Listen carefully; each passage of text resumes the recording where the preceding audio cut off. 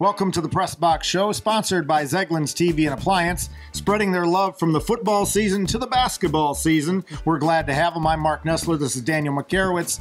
For a switch this week, I want to talk about what we knew going in and what we kind of learned after the first Big 6 week.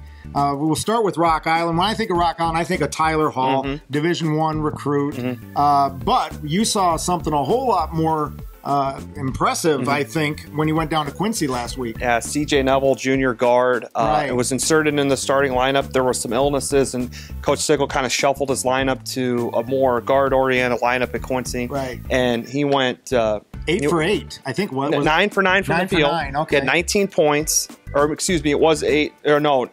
19 points. 9 for 9. He had 19 points, shared game-high honors with Tyler Hall. And then 4 for 5 the next night. Yes. So quite a weekend. And he, now, all but one of his shots were within 2 feet of the basket. They were high percentage looks. But it's one thing for a guard to take the ball to the rim, and Rock Island did a good job at distributing, but you still have to hit shots. Right. There's no such thing as a 100% shot, even a slam dunk. And his last shot was a really nice baseline jumper, about an 8-foot baseline jumper. He's really got that ability to take it to the hoop. Correct. And I mean, he's really not an outside shooter. I think he has that kind of talent, but he really doesn't need it. Would he have Tyler Hall? Tyler Hall, J.C. Jones can hit the outside. 60% on the threes. And he's a nice complement because as a guard, he's kind of a slasher. Right. Not overly big, but he's a slasher. He can score in different ways. And really, Rock Island doesn't need, yeah, you'd like to have some perimeter shooters, but the higher percentage looks, you want to get those. And Rock Island did a really good job at Quincy of doing that and hitting shots. They shot 65% from the field at Quincy, which is, you know, pretty good number. Yeah, and a pretty good number. Now, Rock Island hosts Alleman on Friday night, and at first glance, you'd say, you know, mismatch. But I think, and I'm not saying that Alleman, that it's not, but what I'm saying is, from Tuesday night, playing against Sterling, I would have thought Sterling would have handled them after beating Geneseo. Geneseo's got, you know, a lot of talent there. But Alleman showed us some stuff that you were at that game as well. Alleman was down double figures in the first half. Turning point may have been Patrick Rangel's technical. They started playing better out there. But the big thing about it was Alleman, this was a telling sequence. Alleman's up 5 in the fourth quarter. They work some clock, take about 40 seconds off. Ivan Morrow takes a questionable three-pointer they miss. Sterling gets the ball, score 5 points on a possession. They get a 3, or they get an and 1 and a bucket. Okay. So it's tied. Alleman's down. You know, Alleman comes back, takes the lead. Alleman's down again. They came back, game-winning shot by Ivan Morrow. That, to me, was a telling sequence because Alleman could have folded. Right. They could have lost by 9 points. Instead, they found a way to make plays. And that's my whole point. When I saw Alleman play at Brimfield, 5 out of the 8 quarters I saw, Alleman scored 1 field goal. Right. I'm thinking, oh my God, this is going to be a long season. I was glad to see them come back against Sterling, and now that can translate, if not Friday night, down the road, maybe at the Sterling tournament, into some victories, into some positive vibes. And one thing I told Patrick Rangel on Tuesday night after the win is, you know, it's an unforgiving league, the Western Big Six is, particularly this season for rebuilding. But those Tuesday games, those Saturday games come highly important. And you look at it, Sterling potentially could be an Alleman's regional. That may happen. If you look at that, Sterling's not a bad team. Sterling was 3-0. Had just beaten Geneseo. That's a good win. I mean, that's a win for a postseason regional seed there almost, because Alleman can at least say, hey, we beat Sterling. That's a nice win for them. So let's go to probably the biggest game on tap Friday night, and that's Galesburg at Moline. I think of Moline, I think of Tyler Biscontin, returning gunner, three-point shooter, veteran leadership. But here again, Moline has that you know, kind of a surprise, although I did kind of call it last week. Right.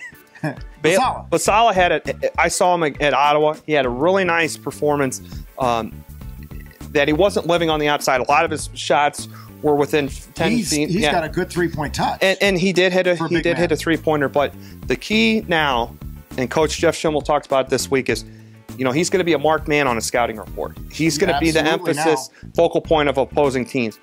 Can a sophomore, can he handle that? Can he handle that role? Can he still put up 20 a night when other teams are going to be doing their best to defend him? And that's where I think the Tyler Biscontin factor comes in, because if they're trying to shut down Basala, Biscontin may be able to get a couple more. And that's where I said maybe Basala's kind of a surprise that you might not have expected after the first week. Yeah. On the flip side, Galesburg, obviously everybody's eyes are on Grant Gibson. Shot at 2,000 points. Yeah. Going to get 20 to 30 points night in, night out. But what I saw, I covered that game down in John Thiel against Alleman. Joe Williams can He was do an all-conference guard as a sophomore. Right, and then he didn't play as a junior. Yeah. But he did so many things. Coach Reynolds says he can sure fill up a stat sheet. Yeah. He had 16 points. He had 5 steals. Yeah. He had 5 assists. He had 6 rebounds. He was everywhere. Defensively, he was, ball hawking. I think he is a key to Galesburg having a really great season. Well, the Galesburg with Meeker and Gibson, you kind of know what you're going to get. They need to have other, and especially if they can, a third guard would help, but also an interior player. 6'7" Thompson. Yeah. And he, Alleman's lack of height was exposed right there. Yeah. And if anybody has any height, then Alleman's going to have some trouble with that. But he needs to be. He had a great. Thompson had a great first 5 minutes, and then he kind of faded out for the rest of the game. He needs to have that kind of consistency throughout. The other game on the docket Friday night is you had Quincy coming to the Panther Den against United Township, both trying to get their first win. And what was weird is this is UT's home opener.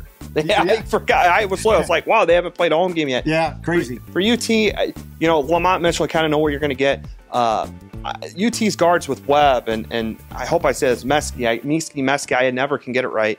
And Taylor Lopez, those are kind of the one guy, because UT, I think, can be a very, very formidable team if their guard play is really good, because they do have athleticism in the front court, but their guard play, I mean, those are 3 guys that you can kind of look at. All of them can score. All of them can distribute the basketball. It's just a case of, can they all be on the same page together at the same time? Okay, so what can Panther fans expect from Quincy? Because you saw him. Quincy is going to live more on the perimeter. They shot the ball very well against Rocky from the perimeter. Took overtime. Or no, close to overtime. Close to overtime. There was 8 games. Down to the last seconds. It was. I think with Quincy is, can you force them to take bad shots? Can you extend your defense? They're going to want to take shots. Can you extend their defense and force them into low percentage shots? Because Quincy doesn't have any interior. Their guards are okay, but the key is forcing them to get uncomfortable. I just mentioned overtime to see that look of surprise on your face, because we talked about that beforehand. It was an 8-point victory. 8-point victory. So it was really close to overtime. I think that's a great spot to wrap it up. Thanks again to Zeglin's TV and Appliance. We apologize for my faux pas on the overtime, but all right. Hey, got to end it that way. We'll see you next week.